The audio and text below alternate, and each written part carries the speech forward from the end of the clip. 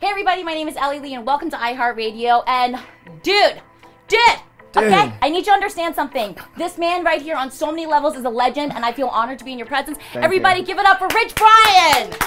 Yes, thank you for the enthusiasm. Rich Brian, welcome to New York. Welcome to iHeartRadio. How do you feel? I feel amazing. Dude, you are like so normal and cool. Because when you see on the videos, I was like, oh no, he's gonna be crazy. Right. Do I need to be laughing? Like, do I need to be, you know? But you're so cool and normal, bro. Thank you. I'm just a regular teenager just going through life.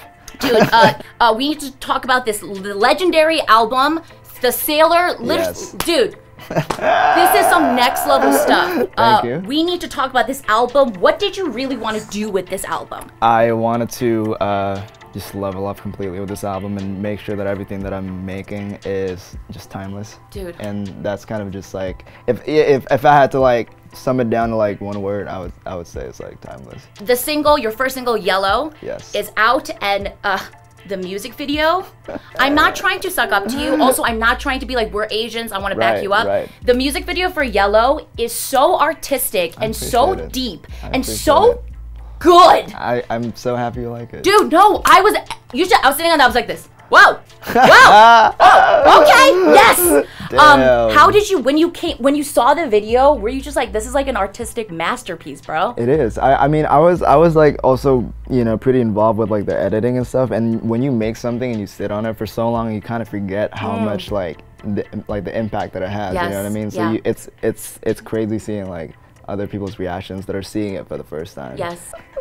This song, does it not signify your coming of age story? Like, does it not say like, listen, I was Rich Brian back in the day, but now I'm becoming more of a man? Yeah. Is it like that? Absolutely. Okay. That's how it is in the whole album. Yes. Yeah. And I feel like just like when I was making the song and when I was making this album, I was just going through that mindset too, and I was just kind of going through all this process of just like growing up and you know, finding my style and writing and just like finding out that I can literally say anything that I want on a song and you can't like run out of shit to say. Yes. And it's just like a matter of how you word things. Yes. And Come on, that one line in the song, what, you performed 50 shows in 50 states without a citizenship to show that you really could do anything. Exactly. It's just so good. Like, if I was a little girl, 13 years old, and I put you on, I listened to that song, I'd be like, oh, the world is my oyster. Wow. You know what I'm saying? Yeah. Because it's not like we grew up with whole like goal. Asian stars and we were just like, that's what I want to be. We didn't grow up with anything, basically, right? Yeah, pretty much. You're changing lives. That's the goal.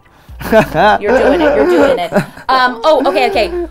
Did you make this album while you were traveling the world and performing and like meeting fans constantly? It was actually right as I was getting off the tour, and I wrote a lot of it when I was in Indonesia, and then I actually recorded a lot of it in New York. Oh, nice. Yeah, it was like me and like these producers baking in the donuts, and we're all actually like in LA, but we all just came to New York just because every time we're in New York there's no distractions. So that's kind of like the best place to just like work on something for so long. Yes. So we were just locked in the studio for like a whole like 2 months or something like that. Damn. And then just like the hits kept coming. Yeah, it was like an amazing experience. What do you think the future of Asian rappers and Asian artists is in the American music industry? Well, I don't know. I can't predict the future, but what I do wish the future will be is everybody just expressing themselves and like expressing themselves in a way that like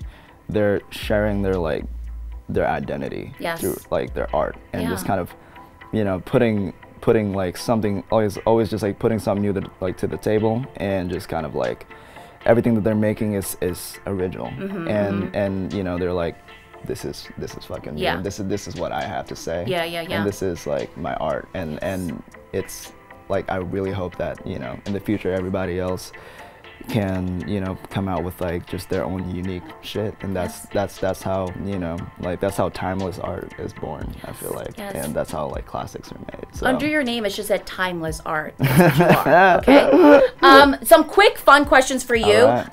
Tyler the Creator, is he your hero? He is my hero. He is everything. He is one of my like very, like he's like one of the most important people in my, like, I guess, process, because I remember just like I always talk about this story. It's like when I was 14, I saw a video of him when he was in high school, and then he was just like, I was so inspired that night when I saw that video, because I realized, I was like, this guy just looks like another like obnoxious high school kid. And I was like, he reminds me of me. Wow. And that's when I realized that literally everything is possible. Wow. You're not just like, you don't just become successful, you know what I mean? Like you're just like, you're normal, and then you work really hard for it, and then you have to be really determined, and then you make it, or whatever. And then that night, I started writing down like New Year's resolutions, and I was like, hit 1,000 subscribers on YouTube, or like make more music, yes. or like go to America. Yes. And until now, I still